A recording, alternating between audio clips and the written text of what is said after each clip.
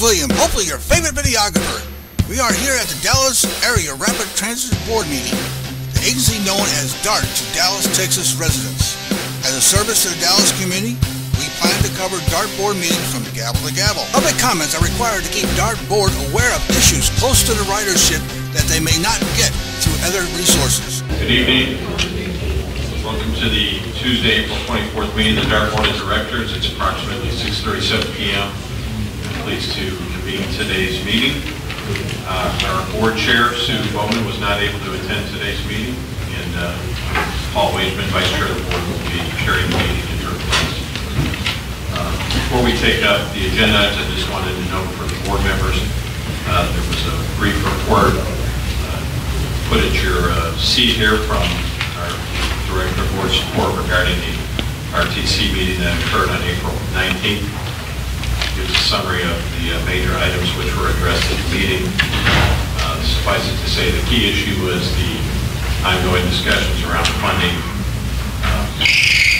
redevelopment of the eastern part of LBJ Freeway, Interstate 635. The cause that the RTC had circled around was tabled for a meeting that occurred a week later, and that will be the subject of our next report on the RTC at our next board meeting. With that, we're going to take up approval of the minutes from the April 10th board meeting. They were provided in your materials. Are there any questions or comments regarding the minutes? Seeing none, I please entertain a motion for its approval. Second. We have a motion and a second. Any discussion? Hearing none, please indicate your support for the motion by saying aye. Aye. All opposed, like sign. The motion passes unanimously. Agenda item number 2 will be a report from the Citizen Advisory Council from their April 19th meeting. Hello, we are the Citizen Advisory Committee in K-Shack. And my report is a little bit long this time. We ran 30 minutes over because we kind of had a two-part agenda this time. At our April meeting last Thursday, at our March meeting, last Thursday, John Adler, the Vice President of DART Procurement, informed the CAC about the functions of his department, including the past history of procurement in the United States, all of which were very interesting.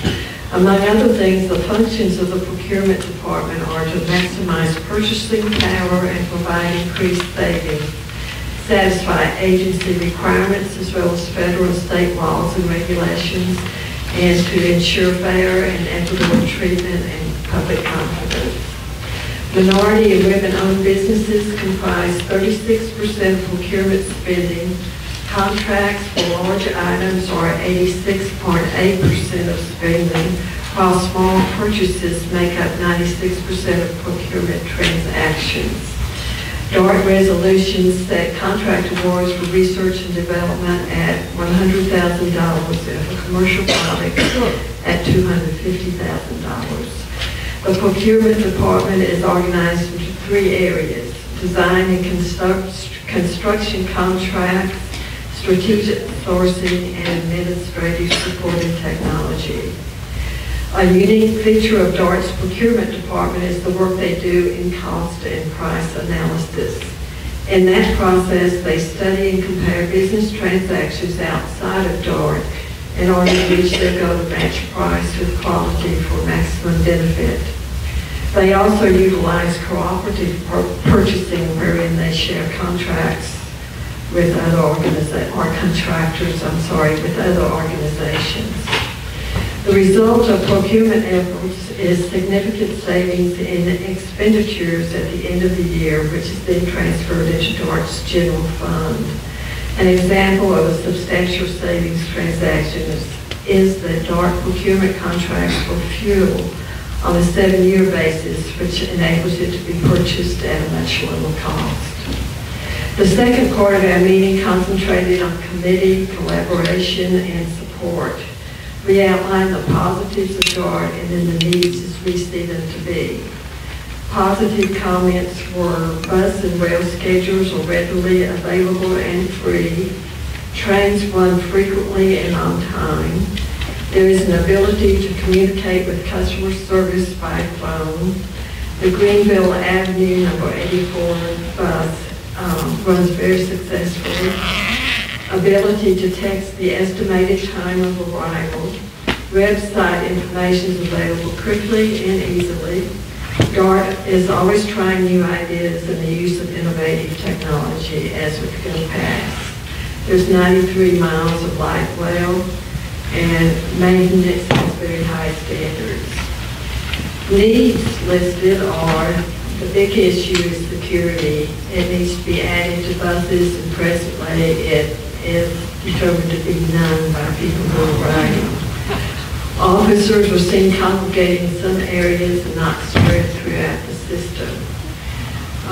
Another one is suburbs require essentials, increases in routes and scheduling.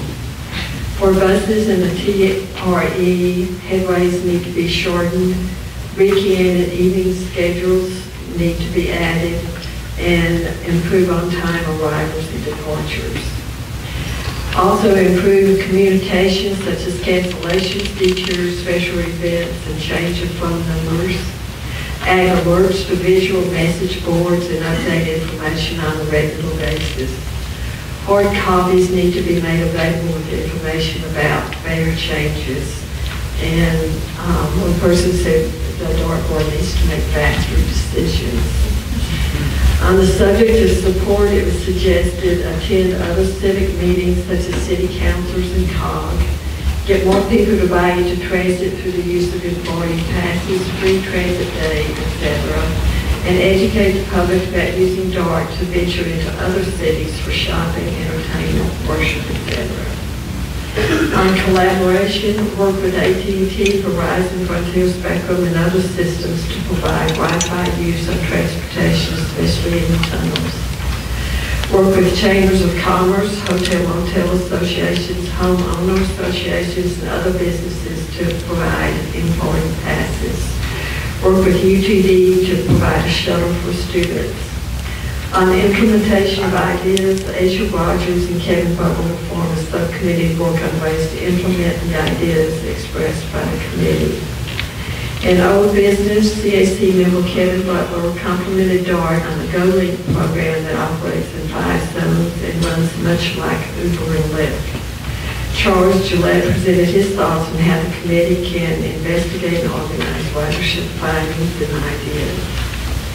In new business, Lawrence Mishat told us about public hearing sessions scheduled to inform and gather comments about DART's environmental impact statement for the Cotton Belt Rail Line. Phyllis Silver stated that she saw on the 183 bus a homeless person shaving using a manual razor. She stated that not only was it an unsanitary act had the person been cut, but it was also a safety hazard. Charles Gillette stated that more cameras need to be activated on all DART vehicles. We adjourn the meeting at 8 o'clock. Thank you. Ms. Sheth, thank you for your presentation from the Citizen Advisory Committee. Our next agenda item will be a report from the Paratransit Accessibility Advisory Group and award of its most valuable driver.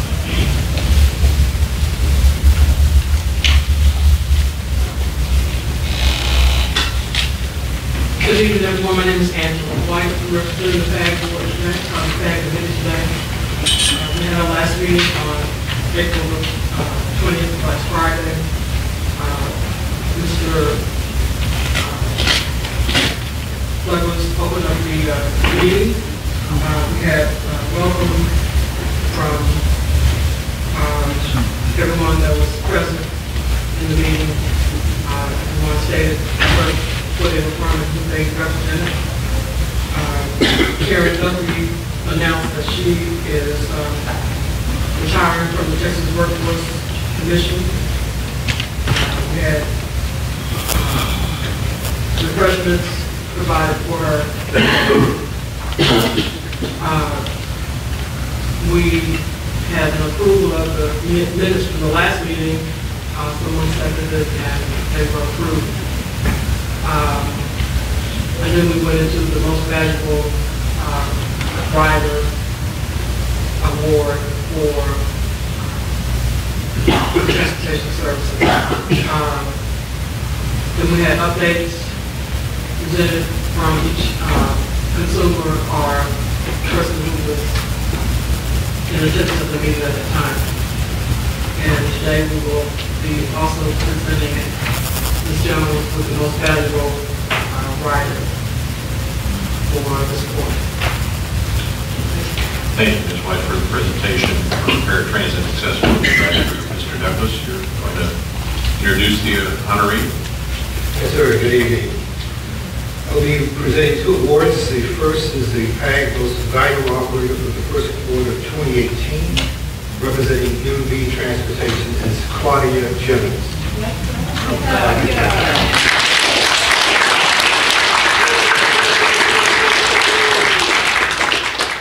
Claudia has served the Dark Paratransit community since June of 2008. She made the transition to UMB Transportation on January the 8th, 2015.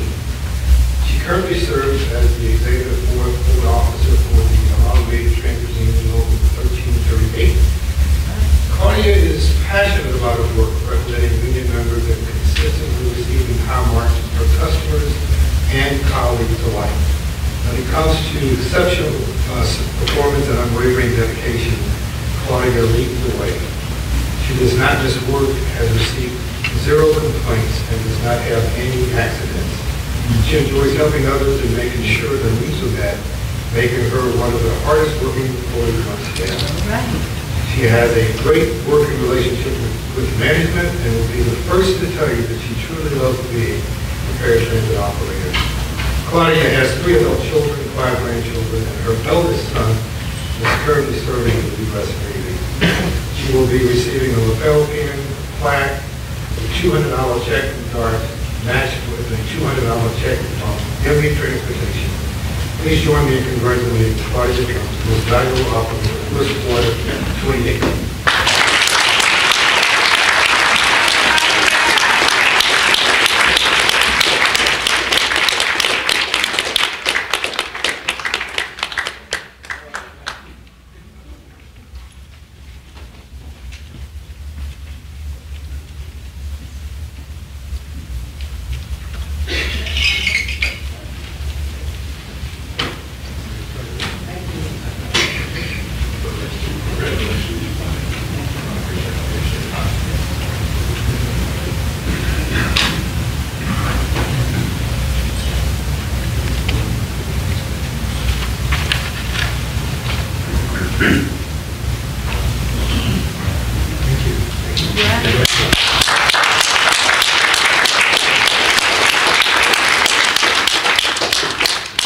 Claudia told us on Friday that she loves to talk, and when we presented the award, she lost the words, so we didn't ask her to say anything tonight. The PAG Most Valuable Operator for the spring of 2018, representing Irving Holdings Double Taxi, is Charles Lavello. Charles has been with Irving Holdings Double Taxi as a subcontractor for DART Paratransit Services since July 2017. Charles has not missed a scheduled day of work and has a 95.9% on-time performance rate and has no chargeable accidents. He is known for his easygoing nature and is one of the politest and modest men you will ever meet. Going the extra mile for his passages is just what Charles does on a regular basis. In the past 9 months, he has received 9 commendations and continues to set an exceptional example for what a paratransit operator should be. Charles is originally from the Congo, Brazzaville, where his family and child still live. He has a degree in transportation and logistics, as well as a master's degree in maritime transportation. He has previously served as an assistant logistics manager at Urban Offshore French Shipping Company in the petroleum sector. He will be receiving a lapel pin, plaque, a check for $200 from DART match with a $200 check from UMB Transportation. Please join me in congratulating Charles Lavello as Urban Holdings Double Taxi's most valuable operator for this quarter.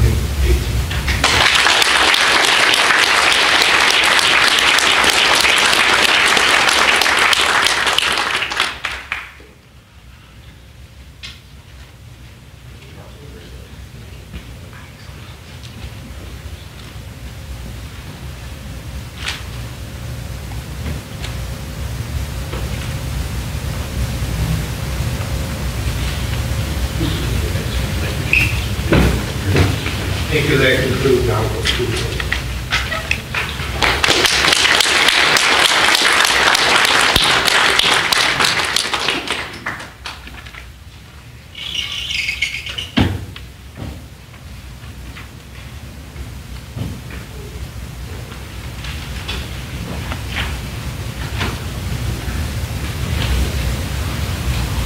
Douglas, thank you again for the presentations. Our congratulations to Claudia and to Charles. Well deserved them.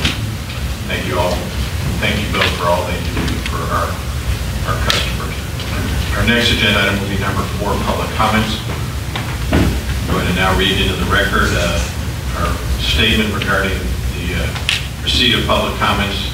General public comments will be allowed at the beginning of each DART board meeting for a total of 30 minutes. And again, at the end of the meeting, 30-minute period does not accommodate all persons who have signed up to speak. If you wish to speak at the end of the meeting, please fill out the public speaker card and turn it in to board support staff prior to the start of the meeting.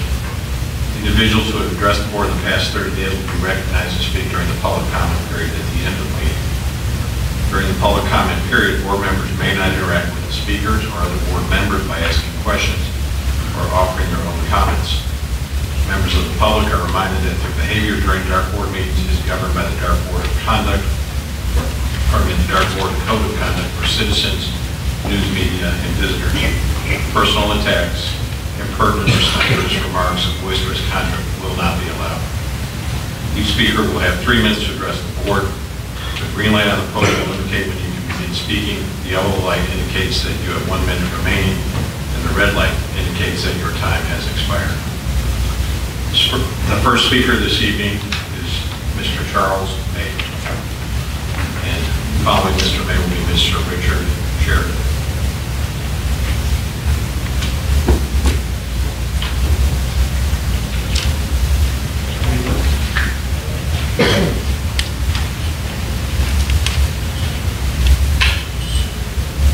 Welcome, Mr. May.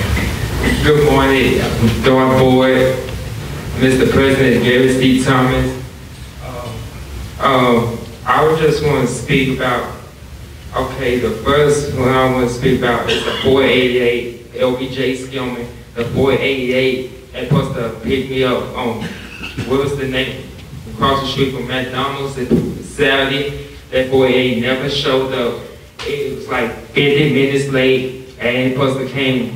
It supposed to pick me up at 8:23. They supposed to have LJ Skillman at 8:18, and that bus was 50 minutes late. And she was, when she got to the Allison Transit Center, that bus, she was just sitting there the whole entire time. The time she got there, she made Mr. 916 Orange Line from Forest Lane, and then I had to wait till 936 for the next Orange Line because I missed the 926 Red Line, and then she made Mr. 583. So that's why what was she doing? And I just want to tell y'all do something about that. And another thing, I want y'all to think like the 574 don't run on the weekend. And I want to tell y'all make that happen. Any kind of possibility, because it's like I used to live over there. It used to be hard to get around town, and I used to have to get dropped off at the train station, and it used to be hard about that. And another thing, can y'all the 566 south from downtown Garland, can y'all make that actually happen too? Cause that bus don't run on the weekends. It's always a weekday bus too. And it's like, you can't even get to, if you want to go out to places out there, you can't even get there on the weekend. Oh, my time up. No, you've got another minute. Oh, okay. And I was just yell about that 488. Also, it's just ridiculous. Like, sometimes it just don't, I don't know why it don't never come on time. Because one time I had to be go somewhere very important and make me late. But that bus would never come on time, and I had to just wait another 30 minutes. So, and also I just like letting y'all know, yeah, the bus drivers do a good job. It just, sometimes it just delay time because I had to be to another location on each bus. I mean, I have to get on another bus. Like, if I, for example, if I had to miss my train, I had to wait another 20 minutes for the next train comes. So, can y'all please, Doc, can y'all please just do something about like the 574? Because if y'all could make that happen, it would be great. Thank you. Mr. May, thank you for your comments. Mr. Harold Humphrey from DART is here tonight. He'd like to visit with you about your concerns. Mr. Sheridan is next, Richard P. Sheridan. Following him will be Phyllis Silver. Good evening, appreciate being here. Topic tonight is no fare increases until bus ridership increases. I believe there's a handout. In consideration of the following Dallas Morning News editorial in the three-part series, what I know and what I've been told by other riders, also the position of Councilmember Grayson, who, to get to the Cotton Belt, who wanted DART to focus on improving your bus system, and also conversation with Carol King-Hall, a former city council member. I strongly suggest that DART delay its planned fare increases until the bus ridership increases. Right now, from a business perspective, it looks like rider confidence in DART Board's management decision may be at an all-time low. The fact that ridership continues to go down is a strong indication that DART is failing to adequately serve its riders.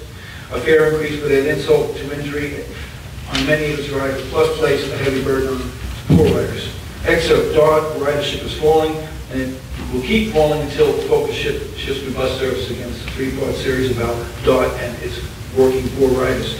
Two important facts explain much about the crisis of confidence DART confronts as it drives into its 35th year. Population its 13 city service area keeps going up, and yet year after year the total number of riders who board its buses and trains and vans keeps on going down. On Tuesday, DART made its annual disclosure to creditors, and this was written March 15th this year. Bondholders will find little to fret about, but another set of investors and taxpayers in 13 cities who have spent billions to sustain DART should look twice at dispiriting revelations about ridership. And you can see July 2017 special report on how DART has failed the riders who need it most, the working poor whose commutes as far more likely to require buses than trains. DART attracted fewer riders last year than the year before, and there's little reason to believe this year will be any different despite the rising population and a thriving economy where jobs are plentiful. The census estimate that the DART services added more than 160,000 new residents between 2011 and 2016, and yet ridership across almost every mode dropped. Tuesday's report updated ridership picture with 2017 numbers. Last year, DART's fleet of buses provided 32 million trips, down by more than 5 million trips in 2014, not a 14% decrease. And true bus ridership has been falling for years, largely because DART has aggressively rejiggered, I've seen that word before, its routes to funnel more riders onto its growing network of trains. Tuesday's report shows how little success that strategy has had. The 30 million light rail rides DART provided last year only a slight bump from the 29.5 million rides in 2014. That means the loss of bus ridership was nearly 9 times the gain that rail ridership, and that's no way to run a transit agency.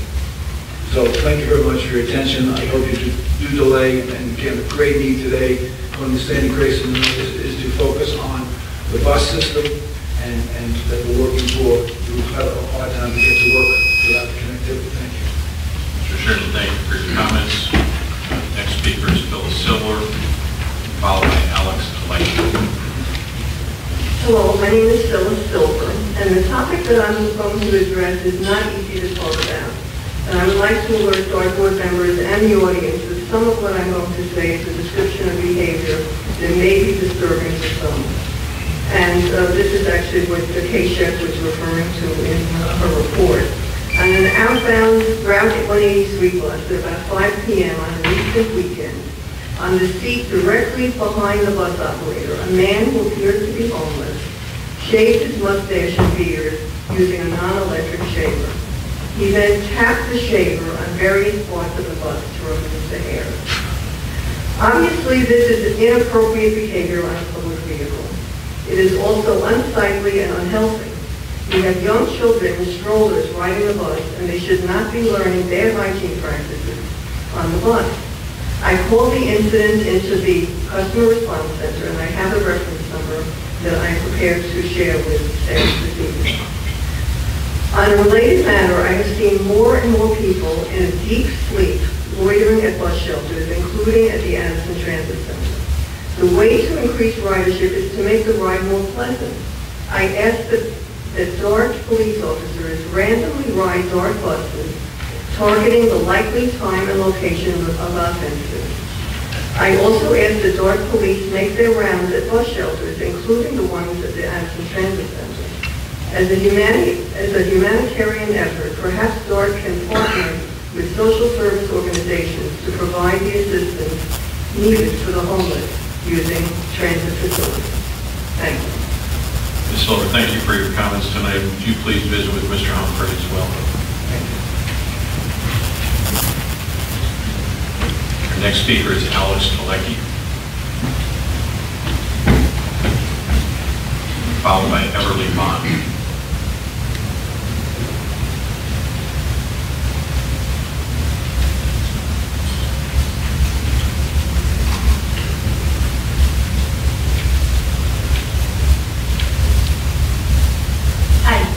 My name is Alex Galecki. I'm here with the North Texas Transit Riders again, asking you to reconsider raising fares before you raise them in August. I also had a question via someone who spoke to us through email.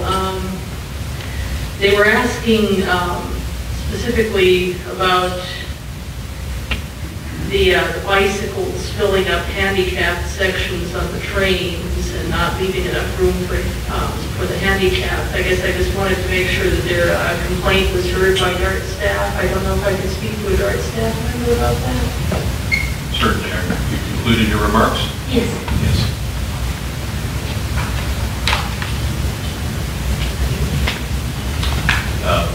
Ms. Blake, is Michael Holbrook present? I'm sorry, Marie Bent. Marie was raising her hand. Could you visit with Marie, please? Thank you. About your concern. Thank you again for coming today and sharing your comments with us.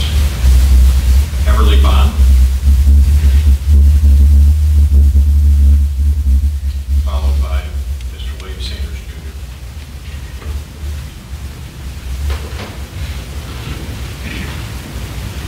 Good evening. My name is Everly Bond. I would like to speak to you regarding the new insurance health scope.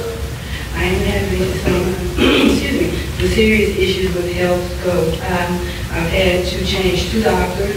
One changed it, they just flat out refused to accept health scope. Never heard of it, and they just didn't want to get involved with it. So in doing so, I had to go through to find another doctor. It took me 3 months because every doctor that's not in their plan, they send you somewhere else. Long story short, went to the doctor on last week Monday. When I get there, they tell me that I am not a cash patient, that they will not accept the insurance. Why? They explained to me that from January they have 7 patients that have nothing to do with me. Bills have not been paid by health scope. Therefore, they refuse to accept insurance from me. So if I could not be a cash payer, pay my credit card or whatever, they refuse to see me. So I called Health Scope. I talked to 5 different people. Ended up speaking with a gentleman by the name of Dennis. And basically he asked me, what do you want me to do? I don't understand that. You're taking money. I don't understand that. I've made several phone calls. I'm waiting for a supervisor to call me back now. I don't think that's fair to me or any other employee that might have health scope, that if they're not paying their bills on the front end, you can't be seeing doctors on the back end. I've asked, I don't know what to do, so can you please check into it? Because it's not fair to the employees, to their spouses, or anyone. Matter of fact, I spoke to them before coming here today, and the lady told me, she said, well, there had been a problem with us paying our bills, but we're back on track now. It's supposed to be 30 to 45 days. I advised that from January, some of the doctors I had that we still had not been paid. They told me, well, they're in the process of being paid now. That's longer than 30 to 45 days. So if you could, please, thank you. Ms. Bond, thank you for coming tonight and sharing your comments. If you would speak to Mr. Mark here, who's in the back here, while he's raising his hand. Yes, sir. Thank you very much. The next speaker is Mr. William Sanders, Jr., followed by DeVos Christian.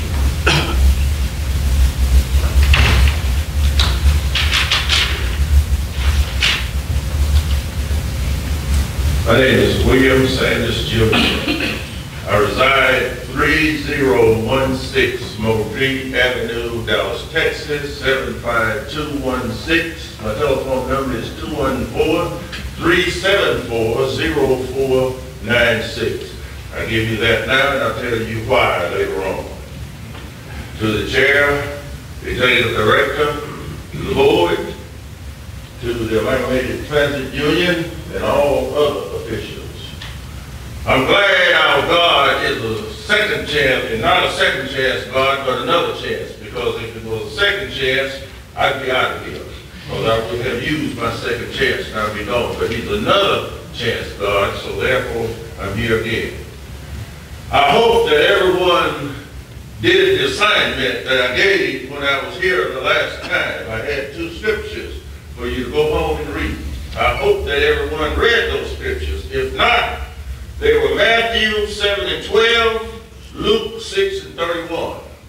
Now, I'll go ahead now and say I'm still singing the same song. And the reason I'm singing the same song is because you're not doing what we asked you to do. You're not treating the employees fairly. Now, I heard the young lady just a minute ago talking about the insurance. Now, I'm not off into that. I'm talking about not treating the employees fair. There's a lot of stress and strain out there. Ladies and gentlemen, it's time out for that. Now, I'm not trying to tell you what to do. I dare not. But I come to you, I pray to my God that I would be real humble, that I would be respectful. I want it to be all those things like Jesus Christ was when they hung him on the cross. He didn't say a mumbling word, so my Bible tells me. So what I'm saying is that I come to you with due respect, urging you to take care of these employees. See, I tell the employees that when I was in the workforce, I used to tell them when I accomplished something, I used to tell them, you are what I was. I am what you are to be. You got to keep on going. My mama used to tell me, what goes around comes around. If you don't believe it, set a teacup on the counter and turn it and watch the handle. It goes and then it comes. Ladies and gentlemen, we need to get on the ball. We're not doing our people right. Now, the reason I gave you my full address and phone number, I respectfully challenge anyone that wants to call me. Dart got a lot of empty cars over there on, I believe it's Corinth and Denley, over there close to me. Call me, pick me up, let's go out to the garages, let's go out to the transit station, let's go out and ride the buses and see what's going on out there while these people are crying like they are. Now, Mr. Sanders, we need you to wrap up maybe another 30 seconds. Okay, thank you, sir, very much. Thank you. Thank you, Mr. Sanders. Okay. Mr. DeVos Christian is next, followed by Kenneth Day.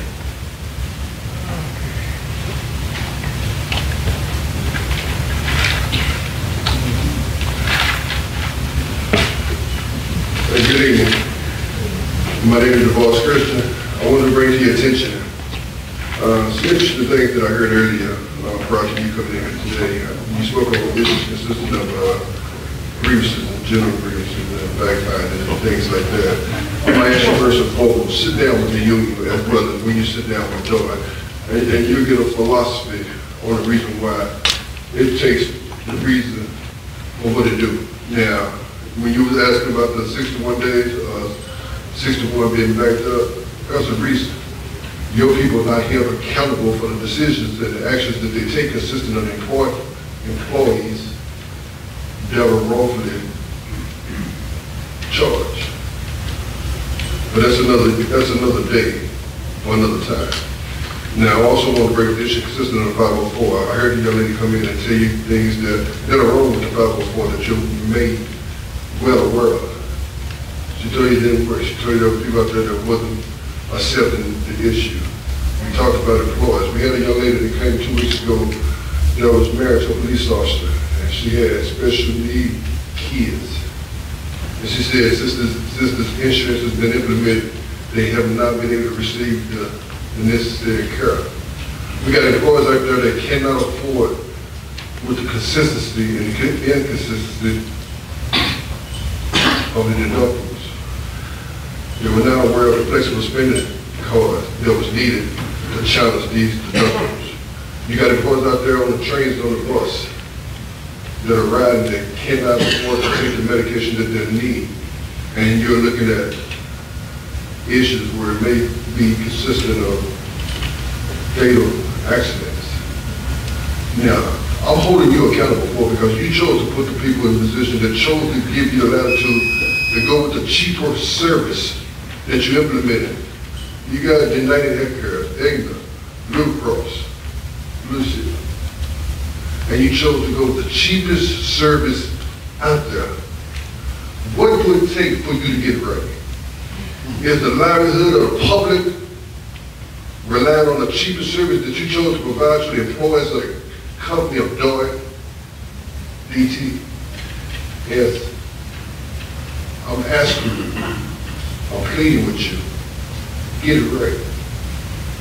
Investigate, fix the problem, and take care of the people that take care of you. Appreciate you. Thank you, Mr. Christian. The next speaker is Kenneth Day, followed by Andrew Moss. Good evening, Mr. Chairman, Wademan, board members, Mr. Thomas. I started my comments by asking a question. Why for the last 3 years we've had struggles and challenges with health care? Why? And I spoke to you about 6 months ago, and I said to you, the employees have a few rights, not many, but we plan to hold on to the few rights that we have.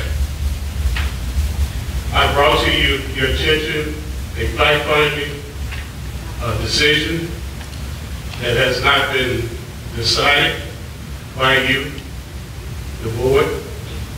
If we talk about a decision we spent about $10,000 on, $10,000 over 60 hours of pay for 3 employees. What sense does that make? When we have trial board decisions, reinstating employees, bringing them back to work 8 months, a year, back pay, that's no concern. But we make a big fuss over 60 hours of pay that's owed to employees. We spent $10,000 on mutual decision, mutual arbitrator selected by both parties, and we got spoiled attitude that we don't want to accept the recommendation. In my tenure, we've had about 3 fact-finding decisions. In cases where they didn't come out in favor of employees or the union, we accepted it. Why is DART bitter and not want to accept the award? Finally, I say to you, the few rights that we have, one is we should have the opportunity to apply for any posted job. And jobs are being passed out, handed down, without going through the proper process. It's unacceptable, nepotism, all sorts of things. Just think about, what does that do to the morale? And on 504, any doctor that goes and gets his or her certification should be and is eligible to be a doctor on the plan. So if someone has an independent doctor that gets the certification, they should be eligible. We had that happen. DART didn't like the doctor. They snatched them off the plan. That should not be acceptable. Employees should have that right to a doctor of their choice. Thank you for your time. Thank you, Mr. Day, for your comments. The next speaker is Andrew Moss, followed by Thomas Hutchinson.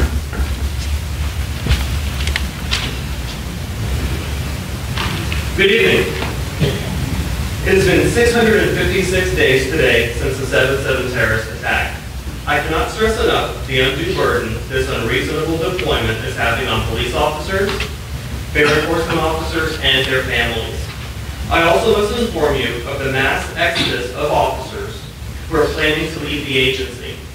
In the Safety and Security meeting on April 10th, Chief Spiller made it sound as if the police department employees have no issue with the new deployment, including forced overtime assignments. This is not true. Officers have expressed dissatisfaction in many ways. One of the police labor organizations, TMPA, emailed Deputy Chief Walling and Chief Spiller on March 26th expressing their concerns. Why did Spiller not mention this on April 10th? On several occasions, this board advised Chief Spiller the budget was open. All he had to do was request money and he would get it. Even after the 7/7 terrorist attack, when police officers requested rifles and other life-saving equipment, officers were advised the board had not made the money available, and there was nothing left in the budget. According to Spiller's 2016 PMP, the same year as the terrorist attack, Spiller came in $255,000 under budget, resulting in him receiving a $12,834 bonus on 12/5 of 16. This means Spiller refused to spend available funds on equipment that could have saved lives because apparently his bonus was too attractive. I understand how some of you may feel and ask yourselves, why is Andrew Moss coming here to speak on behalf of officers and FEOs who fear retaliation? Spiller alleged a former police officer, Susan Craig, had committed a crime. During the court proceedings, Rebecca Williams, a dark human resource analyst, in a sworn affidavit, stated she took a meeting with Spiller where Spiller advised Ms. Williams that he was going to ruin Craig's career and that he wanted her convicted as a criminal for falsifying a criminal report, that he had an officer who would say anything he wanted to get a conviction. Officers have been terminated for much less. This is the obvious reason officers are apprehensive, taking a risk to expose issues. Where are the telestaff reports Ms. Krause has requested on 7 occasions? I will email every board member the documents supporting the claims above for your review. Thank you. Have a wonderful day. Mr. Moss, thank you for your comments. The next speaker is Thomas Hutchinson.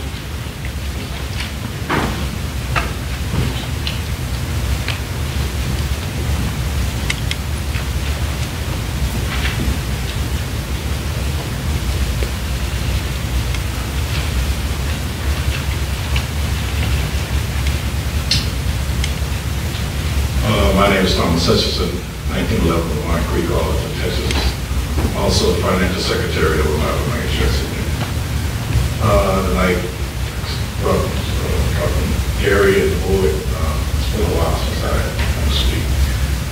I've stayed back on the insurance, and I would encourage everybody to rest sleep. But you hear all the complaints, and I run into some of my own. First thing I'd like to say is, I got a raise last year of $1,580.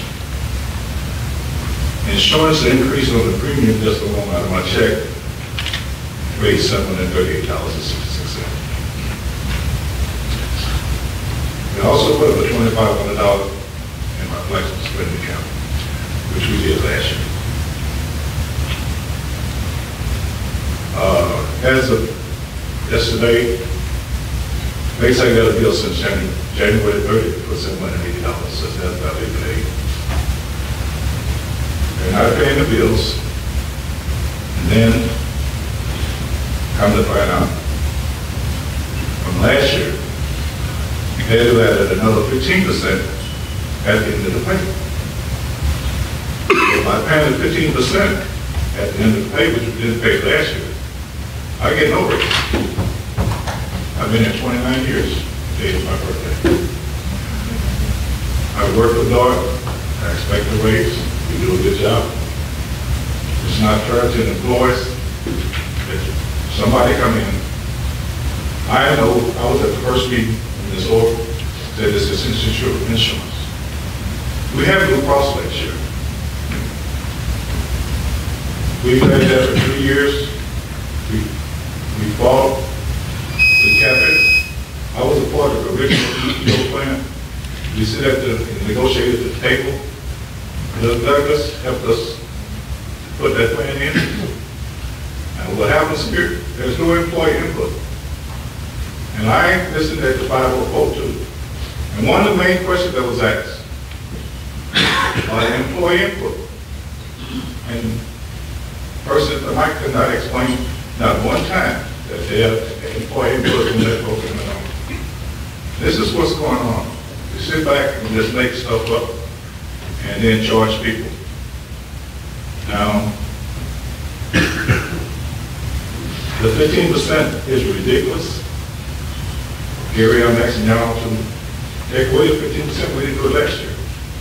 That's just a stick up at the end to take whatever raise you gave us to take it away.